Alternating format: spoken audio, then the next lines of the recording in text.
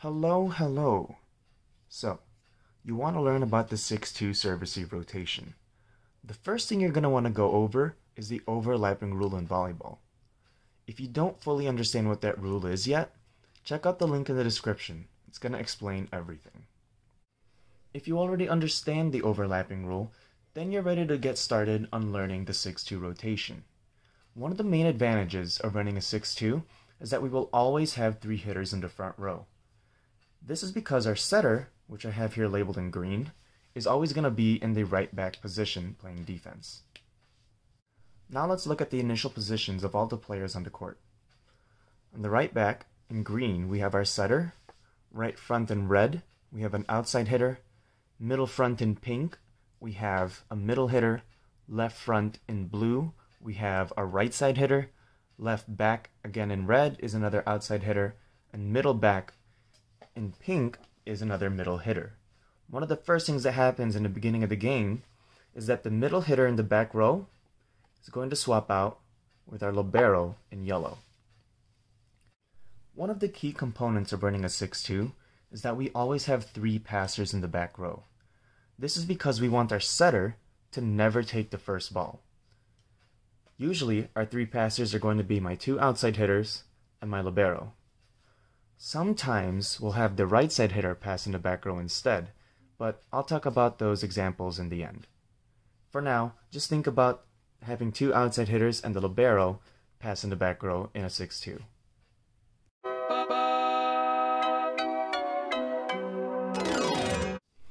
To set up rotation 1, my outside hitter in the front row is going to pull back and pass in front of the setter.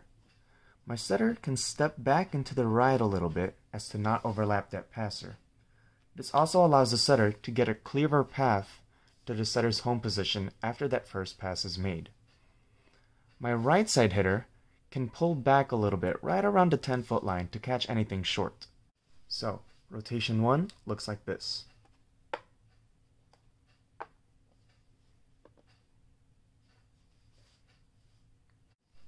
After that first pass is made, now we have to transition to run our offense. So, my setter is going to run to the setting position. My middle hitter is going to transition straight back. But notice how my outside hitter and my right side hitter are on the opposite sides from their normal hitting positions. Instead of having those 2 hitters transition all the way across the net to get to their normal hitting sides, what we'll do is something called stay 1.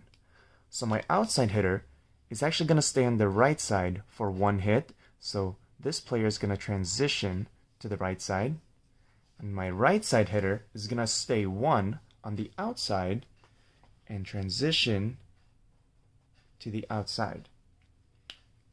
So rotation 1, transitioning to our offense, looks like this.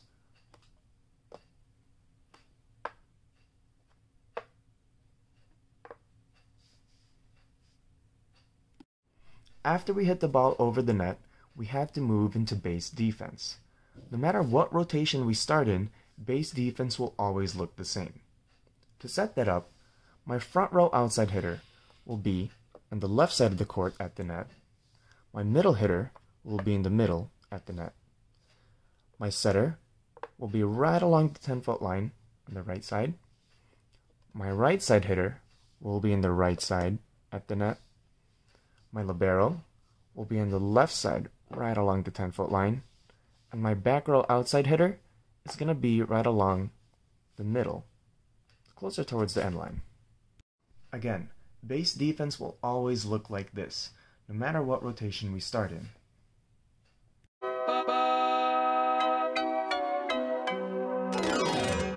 Now let's move on to rotation 2.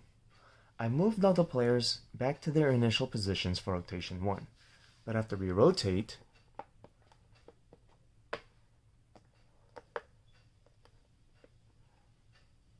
these are the new initial positions for rotation 2.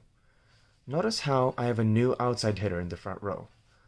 This outside hitter has now moved into the back row. To set up rotation 2, my setter is going to step right behind my right side hitter in the front row. This is going to leave a giant hole in the middle of the backcourt. So my libero is going to step and fill in that gap, and then that leaves a gap on the left side of the court. So my outside hitter in the front row is going to pull back and cover in that spot. My middle hitter in the front row can cover anything short along the 10-foot line. So rotation 2 looks like this.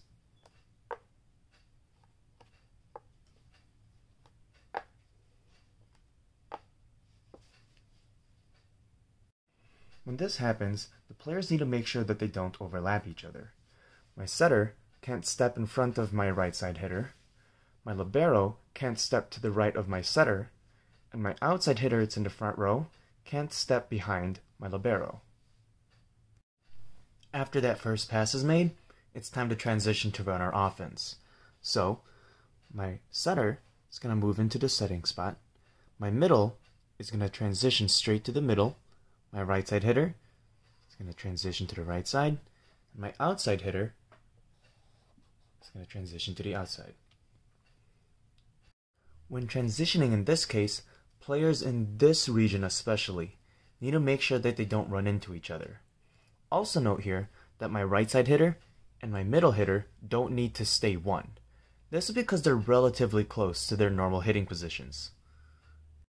Rotation 2, transitioning to the offense, looks like this.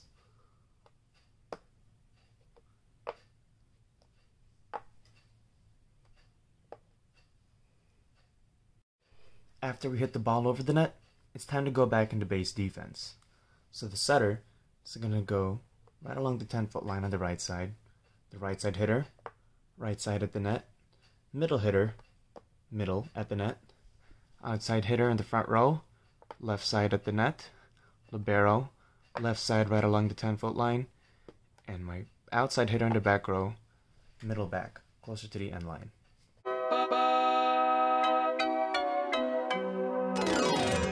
Let's move on to rotation 3. These are the initial positions for rotation 2, so let's rotate.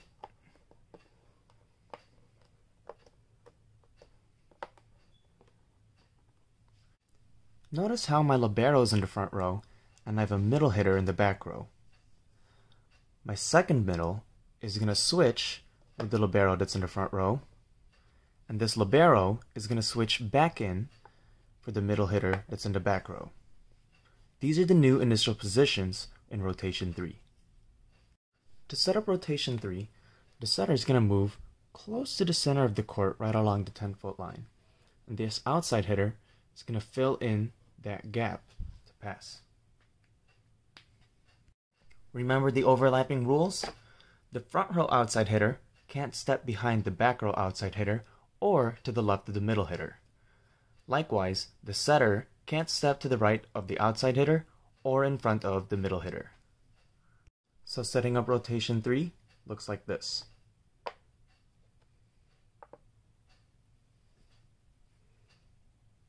After the first pass is made, it's time to transition again to run our offense.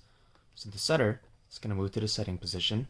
The right side hitter will just transition to the right.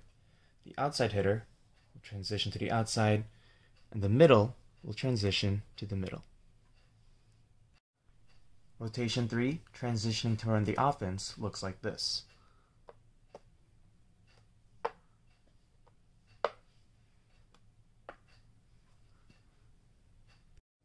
After the ball is set and hit over the net, it's time to go back into base defense.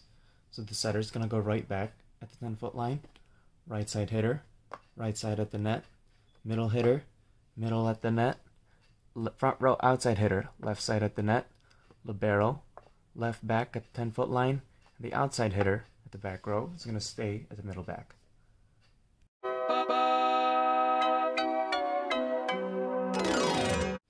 So after rotations 1, 2, and 3, what does rotation 4 look like?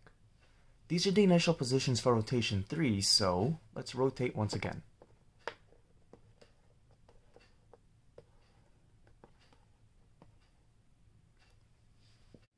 Remember, in a 6-2 rotation, we always want to have 3 hitters in the front row. Since my setter is now in the front row, we'll have a second right side hitter substitute for that setter in the front row. And we'll have a second setter substitute for this right side hitter in the back row. Does this look familiar? If you're thinking that this looks like rotation 1, that's because it basically is. The only difference here is that I have a new setter and a new right side hitter.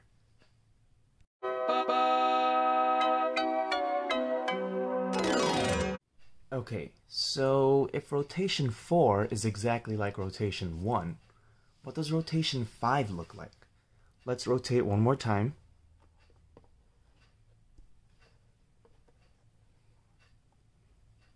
Wait a second. Rotation 5 looks like rotation 2. So if 4 looks like 1 and 5 looks like 2, can you guess what rotation 6 is going to look like?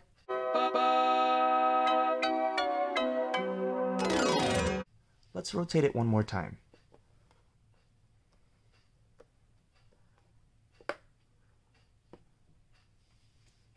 Again, my libero is in the front row and I have a middle hitter in the back row. So my second middle is going to switch with my libero, and the libero is going to switch back in for the middle hitter in the back row. If you think that rotation 6 looks like rotation 3, you're exactly right. The only differences between rotations 1, 2, and 3, and 4, 5, and 6 are who my setter and my right side hitter are. The two outside hitters need to make sure they know what position they're in. If they're in the front row, they need to make sure that they pull back to pass on to serve receive, and then transition to run the offense. After the ball is hit over the net, they need to make sure that they go into their correct base defense. The front row player needs to stay front row on the left side of the net, and the back row needs to make sure that it stays middle back. If we rotate one more time,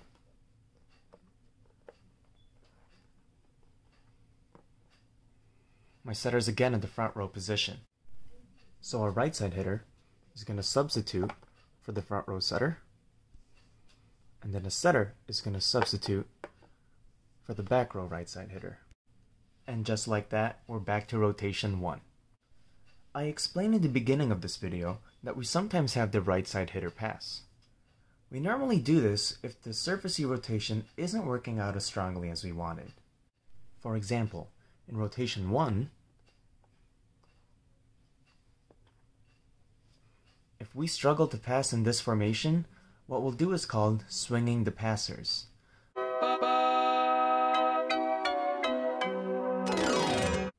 The setter and front row outside hitter are going to push all the way up to the net. Because there's now a gap on the right side, the libero is going to swing and fill in that position. The back row outside hitter is going to swing and fill in the middle back, and the right side hitter now gets to pull back and pass in that left back position. Even if we swing the players this way for rotation 1, we can't forget the overlapping rule. The libero can't step to the right of the setter can't step in front of the outside hitter, and the right side hitter can't step behind the outside hitter. Transitioning to offense in this way is exactly the same. Because my right side hitter and my outside hitter are on the opposite sides of the court, we're going to stay 1. So the right side hitter will transition to the outside, the middle hitter will transition to the middle, the outside hitter will transition to the right side, and the setter will go back to the setting position. After the ball is hit over the net, that's when my outside and my right side hitters need to switch in the front row to get into base defense. And that's basically it. Congrats, you just learned the 6-2 serve receive rotation. Give yourself a pat on the back and a cookie because you deserve it. One thing I didn't go over in this video is covering our hitters when we're attacking the ball. That's something I can talk more about in a future video. Any questions, feelings, concerns, reactions? Leave a comment below. Or if you have a suggestion for a future video, leave that below as well.